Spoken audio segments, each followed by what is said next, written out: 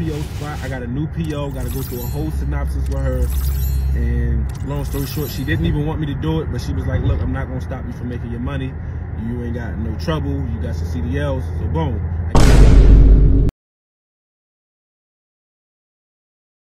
All right, drivers, what's going on today? Welcome back to the channel. And today we're going to jump into this little clip right here about this young man from TikTok. Make sure you subscribe to him. His link will be in the description. He's a new driver, but he's also a convicted felon that is out on parole. And he's having his little issues going through getting on with a trucking company that would take him on. In this clip right here, he talks about how he feels that these companies are giving him weak offers. No more wasting time. Let's get it. Hold on. So what's up, y'all? Still on the hunt for the CDL job. So one thing that I have been getting is terrible offers. So let me give you a prime example. A company called WEL, Wells, out of Wisconsin. They offer me to come, they'll fly me out to go train somewhere for like 2 weeks at $500 a week. And I had to pay for food, so they pay for the hotel and the flight.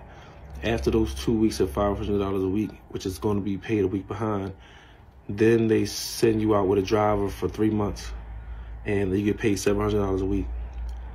With all due respect, I didn't get my CDLs to make $700 a week out on the road away from my family and loved ones. With all due respect on that one, my guy, listen, that's what they're going to offer you. You're a brand new driver, my man. They're not just going to go ahead and up and give you thousands of dollars or nothing like that. No disrespect to you. I feel you. If you had the experience coming in as an experienced driver with maybe about 6 months to a year up under your belt, then yeah, you can negotiate the offers that they're offering you right now. But being that you are a brand new driver that just came out of CDL school and you just got your CDLs, and now you're getting with a company that's willing to train you up under your circumstances, yeah, you're going to have to go out and learn how to drive the truck, learn how the company operates, learn how to talk to receivers and shippers and stuff like that. And they're not going to pay you that top tier money, at least not just yet. Not just yet, my man. Just go take the offer, do what you got to do for those couple of weeks, couple of months. You're going to go in there, you're going to train, and you're going to go out with a trainer. Trust me, I've been there. I had started with $500 checks and $700 checks. I was eating on the road at like $50 a week, sending home $450. I've been there. I know what you're going through. But as far as the weak offers comment that you said, I get you. I understand you. You of course is right. You did not get your CDLs to come out here and drive anybody's truck for $500, $600. So that's that. And then another terrible business offer that I got was from Schneider, which is a major corporation. They offer to do what's called a jet set program, where they fly you out to like Wisconsin or something and you just drive for a month straight.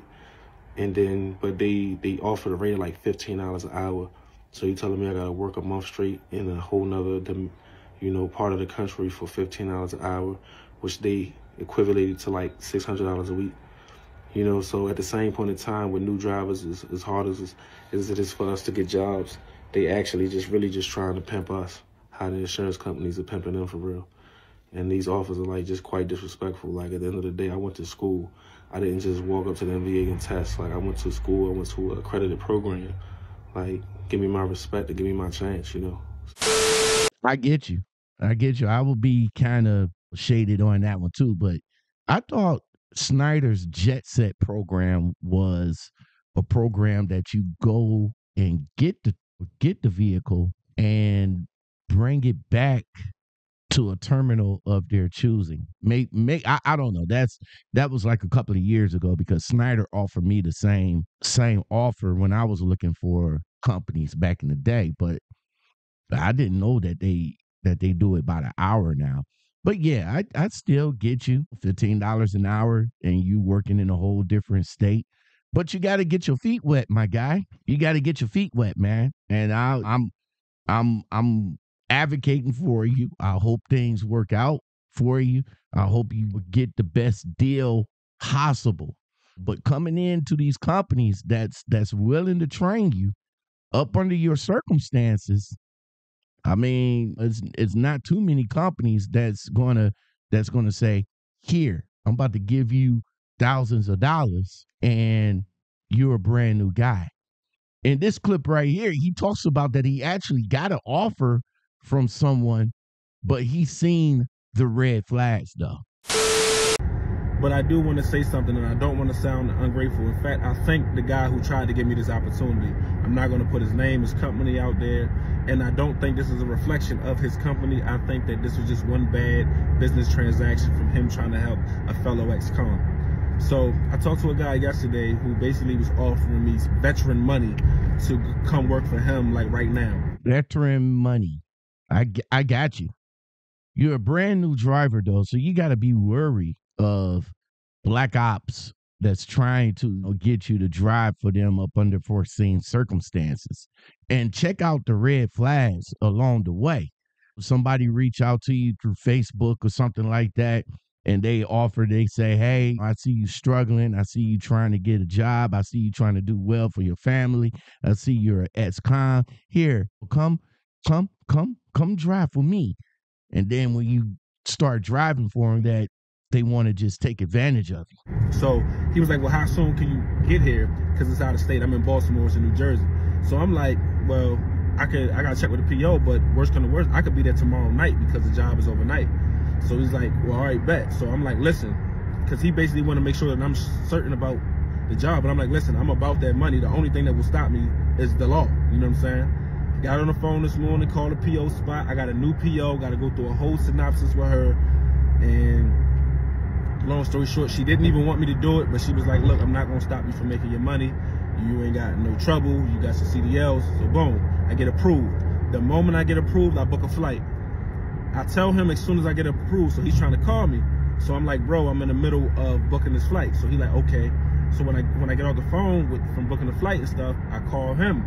So he's like, bro, I got to be real with you. The truck that you're supposed to drive, it needs tires. I need to see if I can get somebody out there to do the tires. Hang up the phone. I immediately cancel the flight and everything. Cancel my whole trip. Facts. You did right on that one, my guy. You did right on that one, because if somebody's trying to get you to come out there and drive their trucks and everything, their truck should already be ready for you. It should already have tires, should already be checked, it should be ready to go. The only thing that you need to do is just get in it and start driving and making that money. That's what it's all about. You see the flags, my guy. I commend you for seeing that. You saw the flags, you ran back. Hey, cancel my flight. I'm done. And don't even give that guy a chance to come back and try and sweet talk you. I believe that's what he did. I would have had to drive 30, 45 minutes to DC, jump on a plane to get to Jersey. So I canceled it and all of that because at the end of the day, it's bad business. I cannot risk my freedom and everything for something that's unsure and something that's so simple as flat tires. And he actually found the roadside driver that was able to get the tires done in time and stuff. But I'm like, bro, it's just bad business. Like you should have had that done before you even inquired to me, especially last night when I let you know that I was serious. Especially this morning when I'm telling you that I'm booking a flight. You wait till after I book a flight to tell me I got to try to find somebody to fix the tire. So I'm saying that if you're trying to help somebody, and it's just a life lesson, with all due respect, and I don't want to sound ungrateful, but please have your stuff together, lined up. Like I'm a parolee, like my freedom and everything is on the line. I agree. You got more to lose, my guy. Number one, you going out of state, so you're going somewhere that you're not familiar with. Number two, you're still an ex-con, and you still got to check in with your PO when they need you to check in. And this guy is already setting you up for failure just by going out there to let you, hey, I need to get the tires fixed. But I commend the guy, though. Let me stop. I commend the guy for letting this young man know that, hey, before you come out here, I may have to do some work to the truck before you can start driving. So even before I even start driving or making any money, I got to wait until you get your truck fixed. Why aren't you doing that now while I'm out here? Because you making it like, hey, I need a driver. I'm ready to give you this veteran money, and I need you to come out here and do it. I'm going to give you a chance because I've been there where you been, yada, yada, yada, the spill, the drink, the coffee. Well, not coffee. Coffee's good. Coffee's always good. If you guys like to get me some coffee, my cash app is $Lockoutmen. I would appreciate some good coffee. But no, this right here, this is just bad tea. And he caught on to it, and I commend this gentleman for it. But again, my guy, I know you gotta start somewhere. You gotta start somewhere before you start making this quote unquote bag, because there's no bag in the beginning for you. There is none. I'm not saying that there's not in the beginning, because in the beginning for me, it was 35 cents a mile. In the beginning for me, it was $500, $700 checks.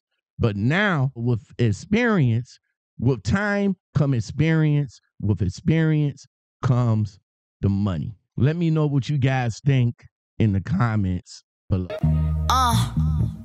In too deep like Omar. Make me wanna track you down and hit the track hawk with the crowbar. I knew we wouldn't go far, like we ran out of ethanol. Now your nosy ass mama wanna get involved. When I met you, you was on the couch with the plastic. She need an Emmy, bitch so dramatic. Now your baggage got me on edge like Jagged. Fucking up my homes, look Patrick. You swift to jump shift like a chief. Then crying on my line like Therese. But it ain't all you, it's me. Blame it on the things I went through.